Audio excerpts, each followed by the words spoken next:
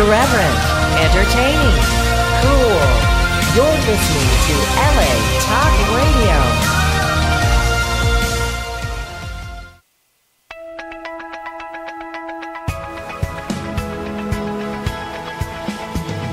You're listening to Answers for the Family with allen-cardoza, right here on LA Talk Radio.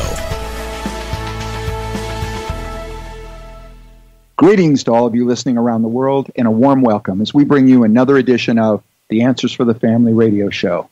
I'm your host, allen-cardoza, and each week this show will address issues such as family crisis intervention, building self-esteem, dealing with addictions, and many things that will improve our lives.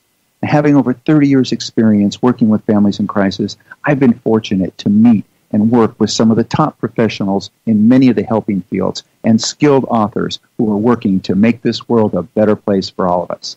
Now, for everybody out there, I'm looking for some show ambassadors who will forward at least one of our shows to your social media group and to someone you know who can benefit from a particular show.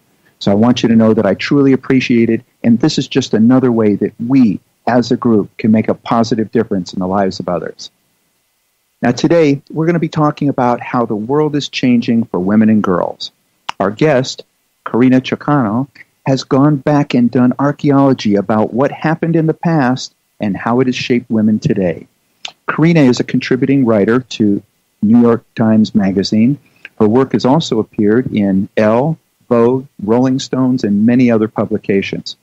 She has been a film and TV critic at the Los Angeles Times, Entertainment Weekly, and Salon.com. Her new book, You Play the Girl, on Playboy Bunnies, Stepford Wives, train wrecks, and other mixed messages, was the winner of the National Book Critics Circle Award.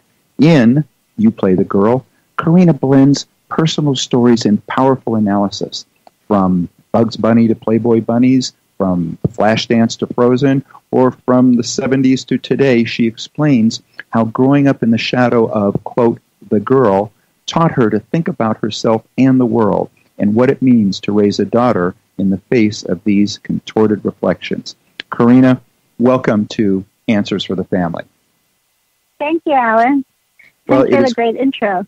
Well, you're very welcome. I'm so glad to meet you.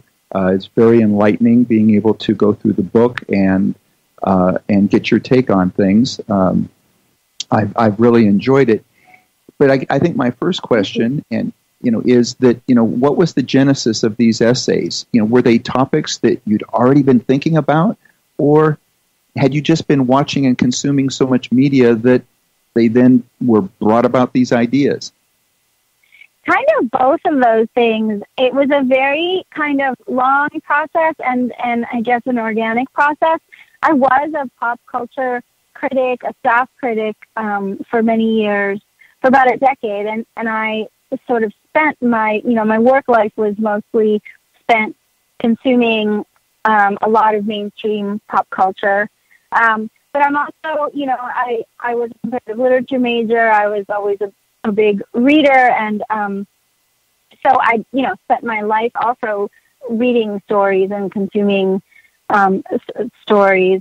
And so it sort of reached a point, I guess, around 2007, 2008, where I was working at the LA Times, and I was really noticing certain narratives that just were so prevalent, and both on screen with the sort of rise of the so-called bromance comedies, and how the female characters were always sort of relegated to the sidelines, even more so than usual, and at the same time in the way that the media even sort of mirrored and perpetuated these stories. And one of the things that really got to me at the time was the way that there was a sort of moment where all these young pop starlets were sort of crucified and sort of kind of treated the whole train wreck idea of these girls falling apart and the culture kind of going after them in a certain way. It really started to get under my skin, and I really just started thinking about all of these things. And there was an interview that I read with the actress Isla Fisher, who was asked if she'd gotten a lot of offers to play the lead in comedies after she kind of stole the show in The Wedding Crashers, and she said, no, because in Hollywood all the parts are written for men and you play the girl. So it really just got me thinking about how, it sort of crystallized the idea for me. And after that, I started thinking about writing a book, but it ended up happening sort of slowly. I wrote essays for the New York Times Magazine, and after a while realized I had part of the book underway. And so came the name. You played the girl. Mm-hmm. Now, I mean, as a critic, and obviously you're not only watching art, but you're also dealing with the artists. Are you able to separate the art from the artist? And is that getting harder to do in this post-Weinstein or post-Me Too moment? Well, I think at the time that the essays were first coming together and that I was first thinking about it, I wasn't interacting with artists quite as much as a critic. I was really just going to see films and watching TV. But I had the occasional profile or something that I would do, and also just like I mentioned, it just through the media you started to see the kind of meta narrative, where say Britney Spears was a kind of a character in a kind of a real life drama that was very much being constructed in the media, and I started to really think about, what is real about the story and what is true about the story and what isn't, because there was a moment where there was no sort of space around there was no questioning kind of these narratives. Lindsay Lohan going, to court again and again and again and again. It all started to feel like a kind of a real life soap opera that was being very much shaped by the gossip media. Mm-hmm. And once I started, like you mentioned in the intro, once I started digging, it was a little bit like archaeology. So I started to try to make a separation between the artist and the art, and to see where sometimes even real people are caught up in these narratives, and how pervasive these narratives are, and how we have trouble stepping outside of them, even as real people in real life. You just mentioned a real-life soap opera, and just as you were saying that, we have a comment and a question coming in from a listener, and when you said real-life soap opera, and I looked at this question, I thought, this is perfect. It says, what are your thoughts on the royal marriage of Prince Harry and Meghan Markle? I have a lot.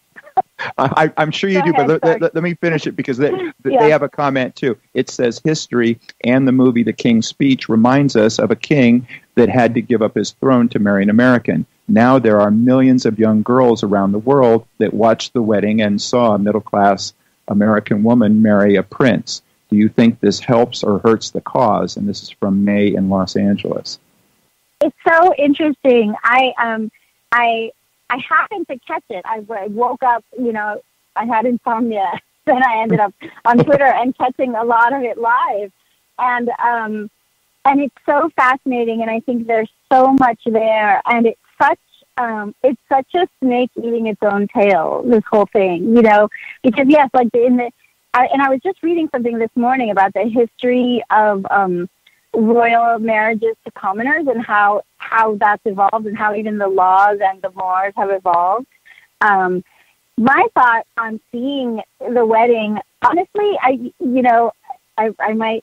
people might hate me for saying this, but I was a little bit bummed by the whole thing. It felt very, I felt like I was watching a Julia Roberts movie from the 90s. It felt like a Disney movie to me.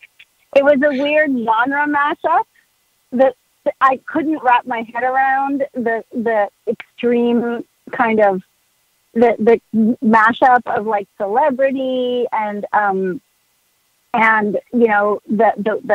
minister, and then the shots to the royals.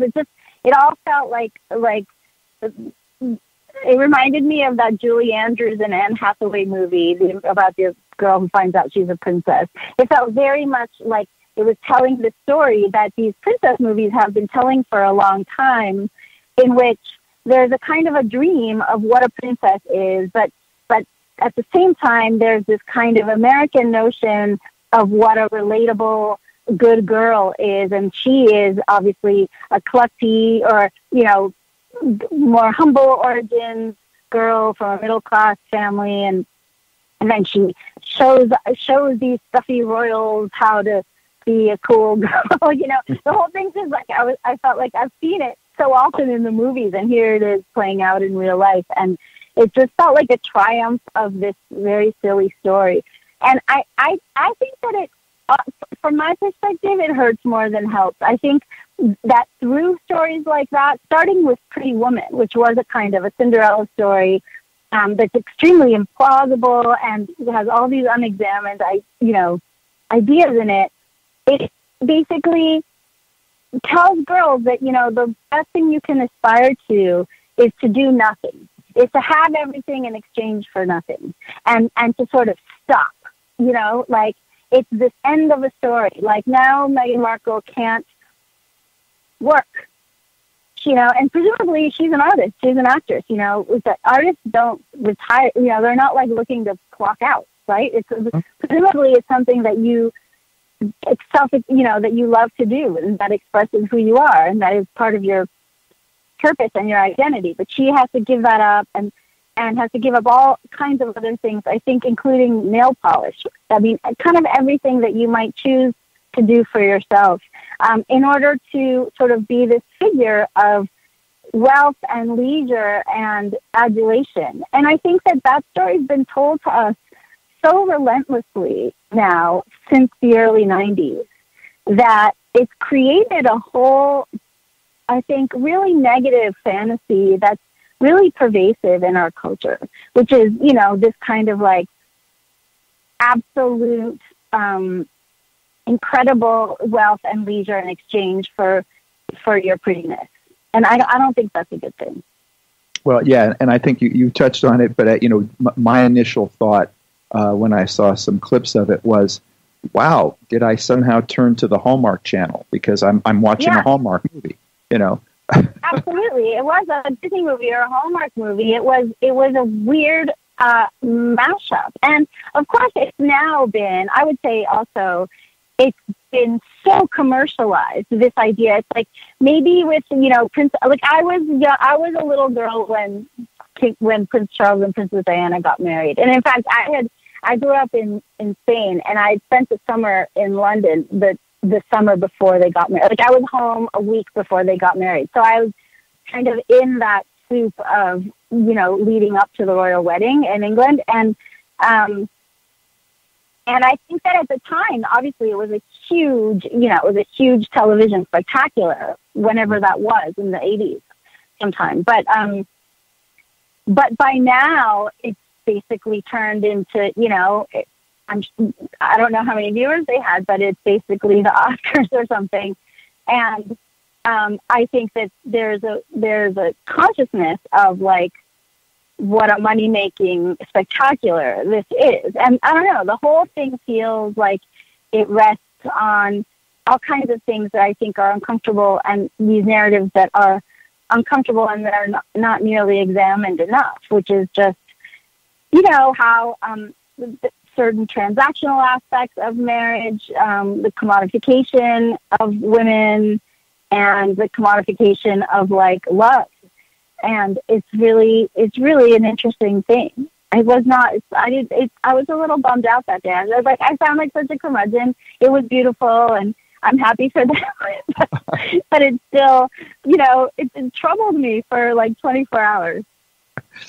Well, one of the things that's intrigued me about your story is that you also have a daughter, and so there is this thing of, so tell us a little bit about how, like, that there's the books and the movies that you loved as a kid, and you've talked about the fact on how they define you, and me as a father, I think of some of the things that I want to show my sons. I want them to see certain things, and there's other things I'd prefer they didn't. But I'm curious as to, what you're seeing now